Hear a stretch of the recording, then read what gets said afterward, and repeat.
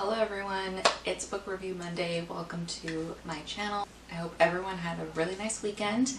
I am back with a new book review. This one is called Dr. Playboy by Saman.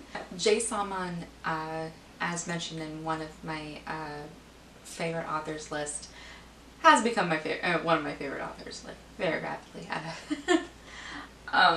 Her books just thrill me. They have so many twists, so many turns. There's just something about her books that are just like magic. So before I get started, I do want to thank Grace Promotions and Saman for providing an ARC of Dr. Playboy. I really do appreciate it. And I also want to let everyone know that there are spoilers, so I hope that you have read this book before you have watched this video. So let's go ahead and read the blurb, and then we will recap, review, and then rate the book overall. He was older, impossibly gorgeous, and had no clue I existed. Luca Fritz was the worst sort of playboy, constantly falling in and out of love with every woman he met. I used to spend hours of my life staring at the huge Fritz mansion from the window of the staff house, dreaming of him. By 18, I'd all but given up my fantasy, set to go off to the conservatory in London to follow my dream when fate stepped in with other ideas. That summer I was young, innocent, and forbidden to him. I knew when we succumbed to the explosive passion between us that he would inevitably ruin me. I wasn't wrong. 4 years later, fate decides to step in again. I'm offered my dream job as a first chair cellist for the Boston Symphony Orchestra, only I know what comes with it. Luca Fritz. On opening night, he comes barreling back into my life, desperate for a shot at his second chance. A second chance I have no intention of giving. Now a brilliant neurosurgeon, he thinks he knows exactly the right way to crawl back not only into my bed, but into my heart. I don't care how persistent, unexpected, or clever he is. I am not that lovesick teenage girl anymore.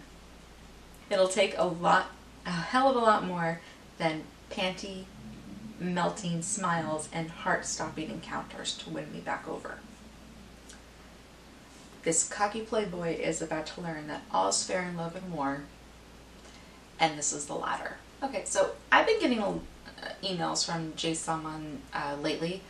And she was sending the first several chapters of this book to me and to all of her readers, and I've loved every chapter so far. So again, warning, the rest of the video contains spoilers for Dr. Playboy. Viewer discretion is advised if you have not read this book. I do that in my warning voice, but I mean I could, but I don't want to. So Raven knows who Luca is when she sees him after 4 years. Luca has been restless, and he heard music one night because he did suffer an injury. He follows the sound of a cello playing, and he's so mesmerized by Raven.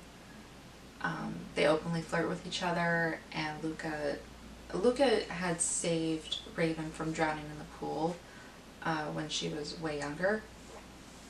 So I want to point out that this is actually an age gap romance. Raven is 18, Luca is 28.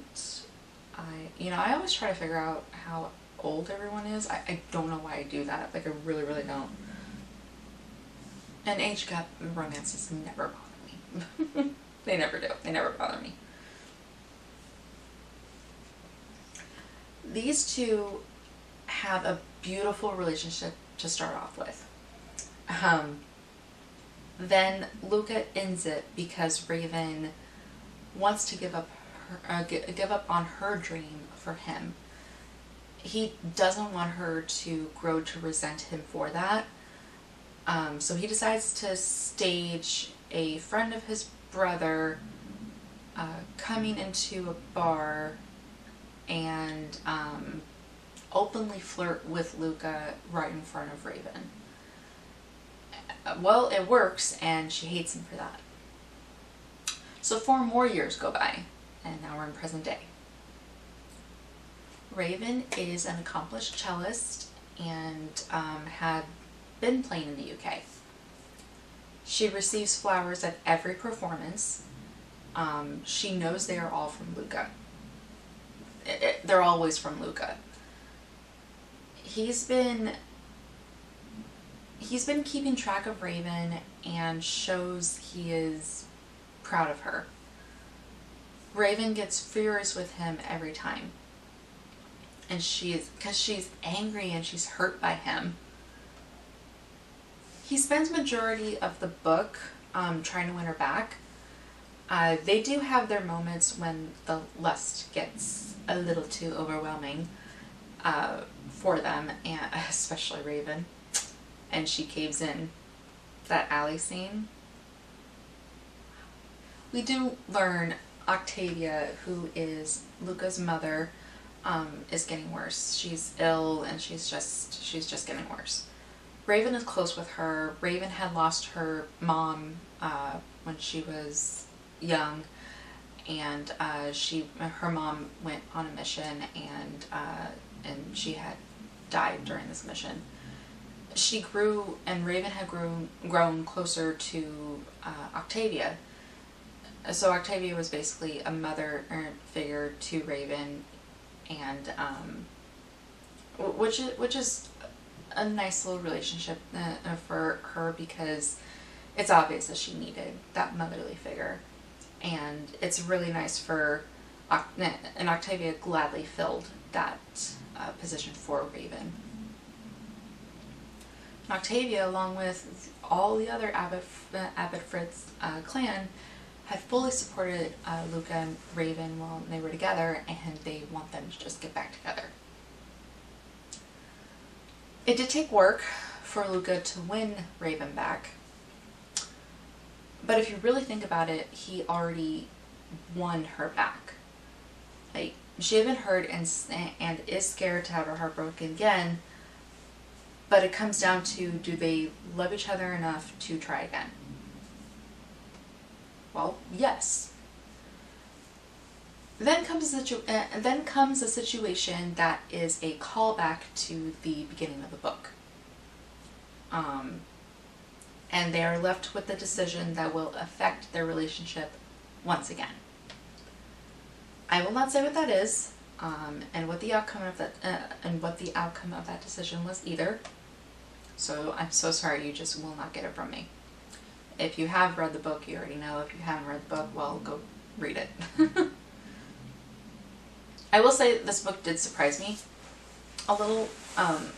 It was a pleasant read, and there wasn't any twist or horrible situation that was thrown to the couple.